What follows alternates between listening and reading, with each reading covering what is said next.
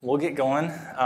Thank you so much for coming to my talk this morning. My name is Nathan Cheever.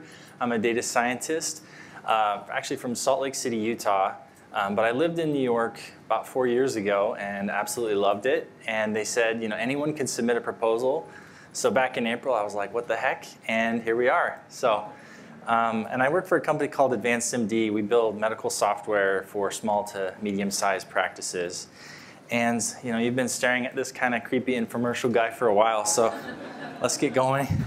But my talk is going to be on how to go 1,000 times faster, potentially, vectorizing with Pandas and Numpy. And it does kind of sound like an infomercial, 1,000 times faster. Is that kind of speed really possible with a language that isn't really known for high-speed execution like Python is? So it really just comes down to how you approach doing your manipulation operations. One way that we're probably all familiar with is your regular Python, your vanilla Python for loop, where the time to complete your operation is directly proportional to the number of elements you're iterating over, multiplied by the time it takes to do each operation on each element. Another option is vectorization, where you're still going to do the same thing to your data, get the same end result, but do it in a fraction of the time. So when we're talking about 1,000 times faster, that's like something that took you 15 seconds in a for loop, now you're getting done in 15 milliseconds. So there's a huge efficiency gain. And of course, this depends on your things like your machine, the version of Python that you're using, Pandas versions, and that's the size of your data, obviously.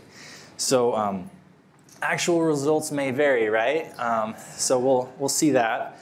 But again, the main takeaway is this is a strategy. It's a strategy, and you can use it and get a lot of efficiency gain.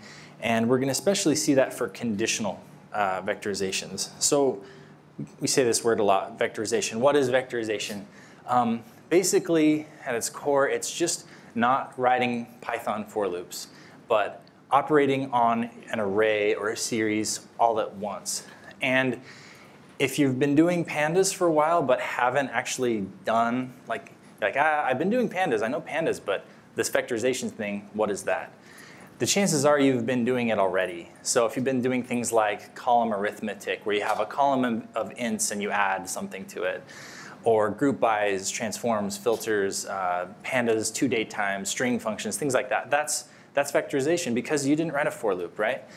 And again, at its core, when we do NumPy vectorization, what we're doing is we're passing the computation and the data down from Python land, if you will, through NumPy's API to C. And then C will operate on that data type because it's one data. In NumPy, you can only have one data type in an array. You can't have mixed data types.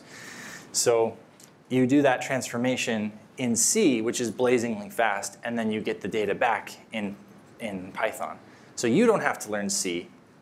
The amazing people who develop NumPy have kind of solved that for you. And this allows for huge speed increases, like I've said. And so this is a topic that people are starting to talk a lot about. And so I Googled Pandas NumPy vectorization. And I just took some screenshots of several articles that were popping up. And by and large, they all kind of have the same thesis, which is don't do for loops if you can help it. Do vectorization. And if you're new to this talk, or if you're new to this topic, I highly recommend Sophia Heisler's PyCon talk from 2017. This was my introduction to this. And there's a link there right here. Hopefully that's high enough. Everyone can see it. It's a fantastic talk, and it was, like I said, my introduction. And what she does is she has a haversine distance function where she's calculating the distance between, I think it's a Brooklyn superhero comic book store, so the latitude and longitude for the superhero comic book store in Brooklyn, and all of these other rows in her data frame that have other latitudes and longitudes. So, and she shows us at least 5 different ways to approach that kind of thing. The first 3, for loops, and then iteros, and pandas.apply method, those are all variants of a for loop, essentially. Some are slower than others, so it gets faster as you move down that list on the left. And then when you switch into vectorization, you stop operating on individual elements row by row, and you start operating on entire series or arrays. So when I saw this, everything I was pretty much doing was dot apply. And I'm like, you know what? I'm going to try this out. I'm going to learn how to do vectorization. And I picked this function as my starting point. And so there's going to be a lot of code, but don't worry too much about what the code is doing. Just kind of look for like the high level stuff, like what's the structure of it. So here it's just a pretty basic conditional statement. If the value at this column in this row, current status is equal to the string none, return the row value for this column status at time of lead, otherwise return current status. I'm like, this will be great. I'm going to vectorize this from what I've learned for her talk. So I took it, so I threw it in a dot apply, and this took 8.1 seconds to run on my data set at the time. And I'm like, oh, this is great. Vectorization's got to be faster than this. So on the left is my old function, and then on the right is my new function. And the big difference is instead of passing in a row one at a time and then operating on it one at a time, row by row, I passed in my 2 columns to my function. And I wonder if anyone can guess what's going to happen. But when I tried this out, I got this lovely error, value error. And it's like, I can't determine how to tell if this is true. How can I tell if a column is equal to a string? Is it all of the values in the column? Is it any of the values in the column? It's ambiguous. So it threw the error, and I was discouraged. I was like, maybe vectorizing if-else statements is impossible, right? And so I went back and I looked through her talk, and there was nothing in there for if-else conditional stuff. I looked through other articles, and I'm like, seriously, there's nothing here. So hence, that's why I'm here. I'm going to tell you about how to vectorize conditional things, and we can overcome this together. So the answer for me eventually was numpy.where. And this is a lovely little function, and it is the thing you would use for vectorizing an if-else statement. So here's a quick look at the syntax. It's a lot like Excel's if function. Who here's worked with Excel? Don't be afraid. It's okay. Okay. No judgment here. We all have to start somewhere, right? So it's very much like that, where you give it a conditional statement, something that will evaluate to true or false. And then the second argument will be, here's what I want to return if it's true. And then, again, the third would be what I want to return if it's false, if that condition evaluates to false. So here's how my vectorized basic function that we were looking at before looks now. I'm testing, do the values in this series equal this string? If so, return the second argument. Otherwise, return the third argument. And that's how you would do it. You would just say numpy.where like that, assign it to a new pandas series. Another thing you can also do, and I really like this, is it doesn't always have to be, you don't always have to, for your second and third arguments, you don't always have to return arrays explicitly. You can return a scalar like that. You can just say NA, like a string, and NumPy will take care of the broadcasting to fit the shape where that condition is true. Okay, another thing you can also do to speed things up is add dot values at the end of your series. And what that does is it exposes the underlying NumPy array, just the raw data. You lose the index and you lose the series, you shed that, and then you get just the raw underlying data, so it has less to handle in the computation, and it can go a lot faster. So let's compare. So we have my original one on the left that I was using dot apply with, and the NumPy vectorized one on the right. 8.1 seconds, which is way too long for a millennial like me, right? I just don't have the patience. And we got it down to 8.8 milliseconds, which is 920 times faster. So we're almost, to my talk. We're almost justifying my talk, but we'll get there, I promise. So if you may be more familiar with this, maybe you read those articles, you would have seen this other function come up called numpy.vectorize. And you're like, hey, what about numpy.vectorize? It says vectorize, right? Like that's got to be the thing. And the answer is kind of, because what numpy.vectorize does is it doesn't really like vectorize it. What it does is it takes in a Python function, like mine right here, just a regular, Python function, and it converts it into what's called a NumPy universal function, or a ufunc. Basically that means it can now take in arrays and return arrays. So this is how you can do that. And for those of you who can't see the time, it's 137 milliseconds, right? So it's like you could stop here and be like, great, it's a little more than 1/10 of a second. Compared to 8.1 seconds, I vectorized. Awesome. But that's not good enough for me because I'm an optimizer, right? Like I'm just really passionate about this, so I'm gonna go with 8.8 milliseconds. So multiple conditions is where it gets kind of difficult, as you can see. So how do we handle things, multiple, like elif, else, right? Do we give up? So this is like an example. What if you wanted to vectorize something that looked like this? It had multiple elif conditions. Again, don't worry so much about what the Python is. It's just, say we probably have all dealt with something like this.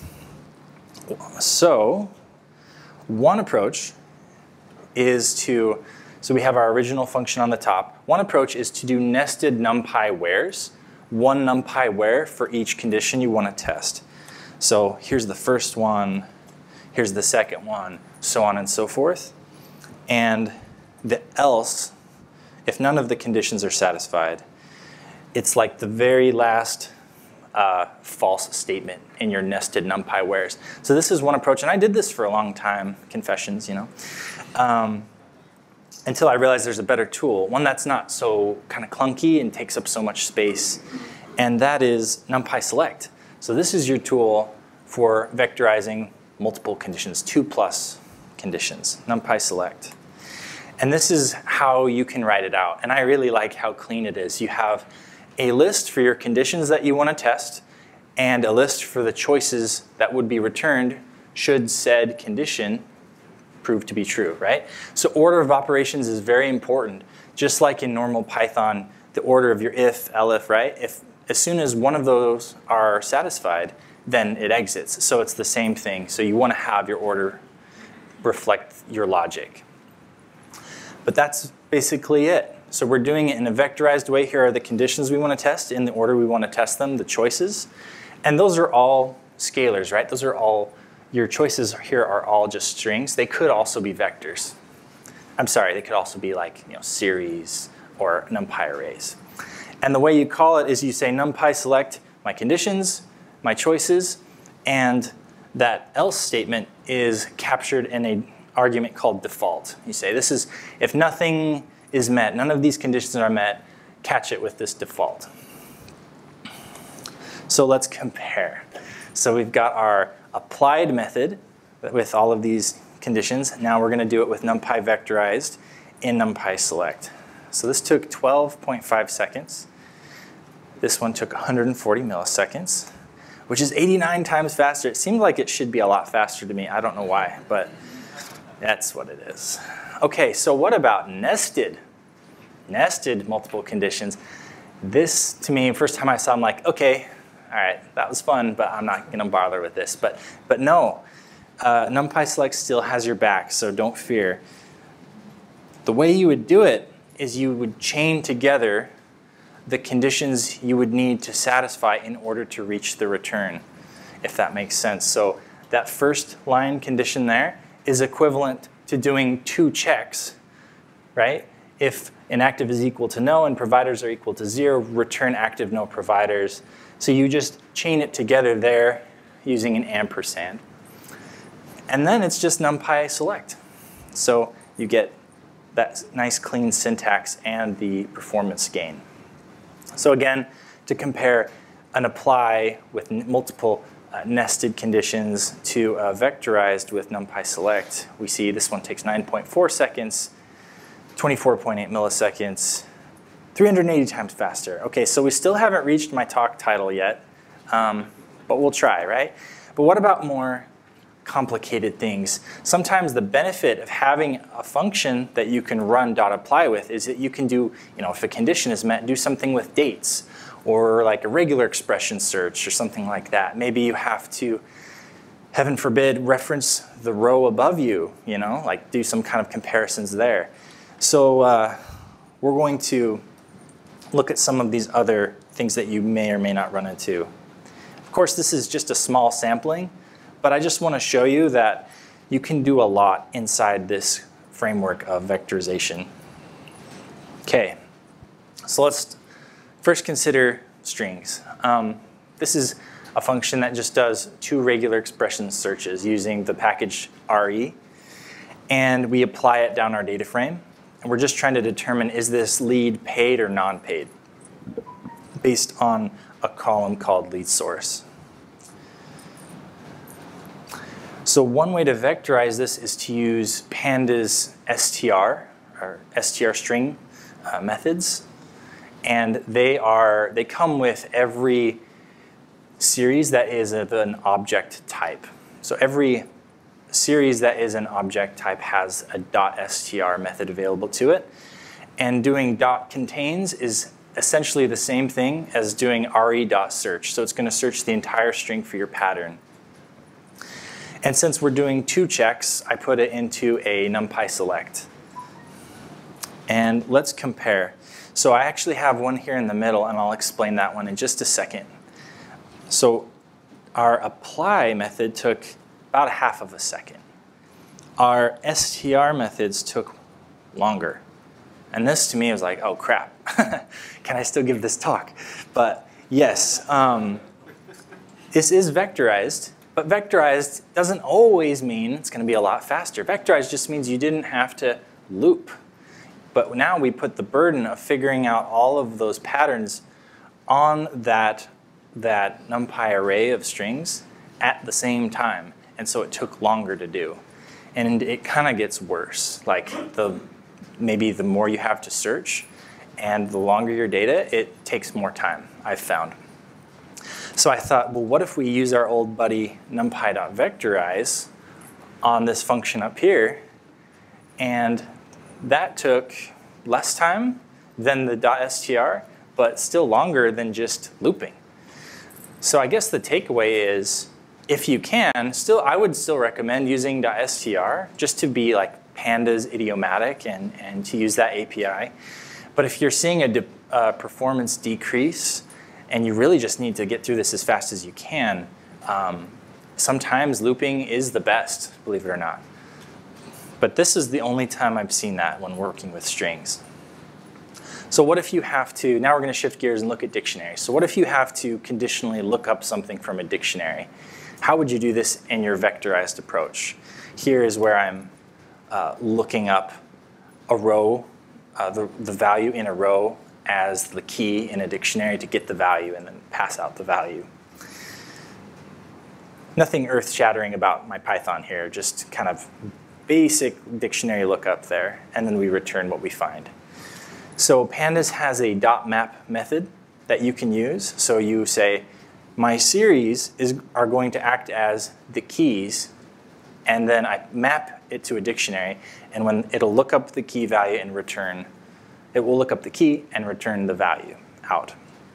So what we're doing here is we're calling a function inside of numpy.where. And this is totally allowed. You can do this. And it will map back correctly to the right shape. So this is kind of cool. We have a scalar, a string upmarket that we're returning where it's true, and then we're calling a function where it's false. And just to compare the times between the two, 7.84 seconds, 26.6 milliseconds. Doing the same logic, same work is being done, but 290 times faster, not bad. Okay, so what about dates? This function is just trying to determine what's the time to complete, or the weeks to complete, excuse me. So what it's doing is it's taking the difference between 2 dates in days and dividing it by 7 to figure out like how many weeks has it been. And you can do this with dot days divided by 7. So this assumes already that your date series are pre-formatted to be Pandas date time, right? If they were just strings with slashes and AM and PM, this wouldn't work. So just as a side note there. So this is one way to do it. This is the Pandas vectorized version of doing it. So one way to vectorize this is to use Pandas series .dt accessor for accessing and working with datetime objects in a vectorized way. So the only difference really, besides putting it into a numpy.where format, the only difference is .dt in front of the .days. And it's going to do the same thing with numpy.where. So that was minimal surgery. Another way is to use typecasting. And this is more verbose, but these red lines are basically the same thing. We're casting it to a time delta and then dividing it by a time delta of 1 day to get it into just the integer number of days and divide that by 7. But it's like the same thing. Get the days, divide it by 7. Okay, so let's compare the times. To do this kind of a date operation took me 20.5 seconds on my data set. DT took 24 milliseconds. And the NumPy typecasting took me 12.8. That is 1,601 times faster. Whew. So if you were going to throw tomatoes at me for not getting 1,000 times faster, I'm sorry, but we did it. But wait, there's more, of course. What if you have something where, this is a project I had. I was given an Excel spreadsheet that they wanted me to turn into a pipeline. And a key piece of the logic was up here in Excel where they said, okay, if the ID is equal to the ID above it, which is A1 and A2, and if the difference between L2 and L1, those are dates, is less than 5, return 0, otherwise return 1. So I was like, crap, how am I going to vectorize when I have to look above each time? So here's one way of solving this problem, where you're using df.iterRows, and on every iteration, you look above you and say, hey, is the ID equal to the I minus 1 ID above me? And then is the date difference a day is greater than 5? That should have been less than 5, but well. That's how I did it. But this took a very long time, as you might guess. So the strategy to overcome this, I used pd.shift. So I could take my I could take my Pandas series and shift it down. So now the previous value and the value I want to compare are all in the same level. And I created those as just variables, previous ID and previous date. And then I used numpy.select to handle all of the other stuff. I just said, are the internal ID values equal to previous ID, and does the date created minus previous date be less than 5? So just using this, I was able to get a huge speed up. So this took 3 minutes and 17 seconds, which is just really bad. This took 17.9 milliseconds and did the same work, just using Pandas shift and NumPy select. So this was a whopping 11,006 times faster. That's how I felt,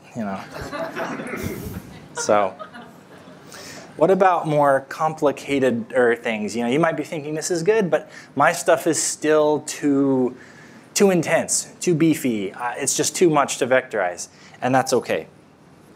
There are always lots of things you could do, but if you want to do, I'm trying to keep this in the frame of minimal amount of refactoring for you and not having to learn another language or framework, still staying within the same Pandas and NumPy API. Of course, there's Cython and all, other things, but that's kind of what I'm trying to do for you. So one option that I've used is a parallel apply.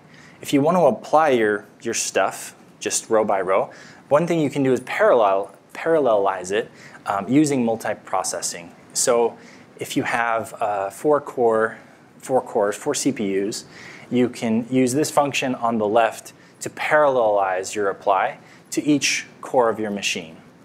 And so say if you had 1,000 rows, it would chop it up into 250, or not into 250 pieces, but chunks of 4. So 250 over here, 250 over here, 250 over here, and 250 over here. Map that function, run it, and then bring it back into one data frame. And so this has been helpful also. Another option is Dask. Dask provides an API that is just slightly different than Pandas and Numpy and can do kind of the same stuff even on a single machine, but also gives you the ability to scale out to terabytes on clusters. So that's another thing you might want to look into as well. So just about out of time, but just a quick takeaway is, actual results may vary, right? But in general, this is a strategy you can use that can speed up your operations immensely. If you have one condition you want to vectorize, numpy.where, that's your thing. If it's 2+, numpy select. And if your logic is too beefy, too much for vectorization, there are other alternatives you can use without major refactoring.